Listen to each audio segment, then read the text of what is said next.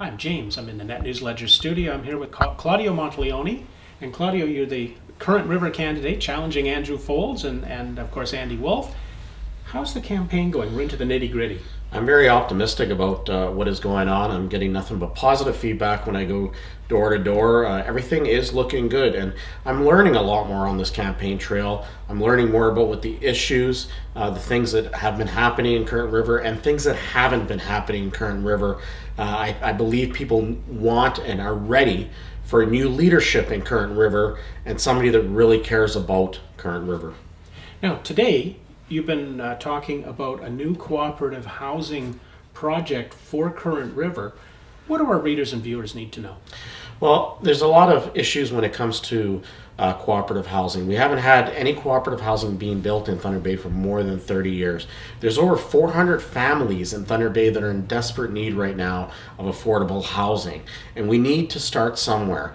Current River is a beautiful community to live in. It has many things that you need for quality of life. It's a great place to have affordable housing, and I'm talking about families that have children, that have goals. They simply, some people have struggled by. They may have been laid off or haven't been able to find that job, and all of a sudden they're put into a housing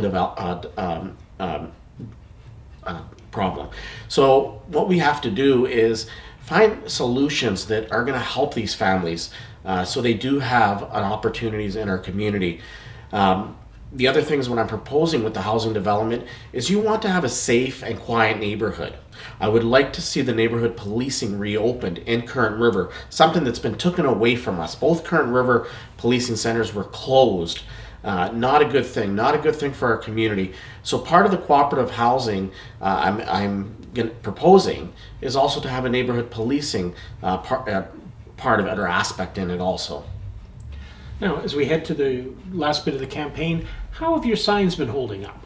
My signs have been holding up, and they're going up quite well. The Current River, I'm happy to say, is turning baby blue, which is the color of new life, which is new inspiration, and that's why I chose baby blue. And I want Current River to move forward. It is time for a real new leadership, somebody that seriously cares about the community and listens to the people. I want to go to City Hall to represent the people, but I also want to work with the people here in Current River. I believe our citizens have been ignored, that Current River has been neglected too much. There's too much going on in Current River that's just not happening. We need, real voice, and we need real leadership.